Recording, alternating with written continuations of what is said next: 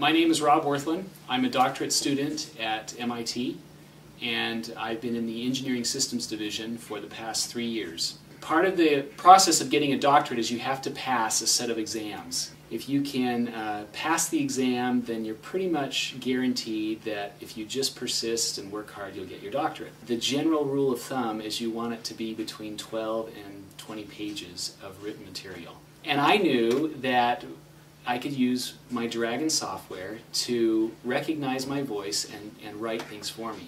The typical test question came, and it took me about 2 hours to get material off the internet, off of books that I had, off of other notes that I had. It took me another hour or so to write an outline, to decide what I really wanted to say.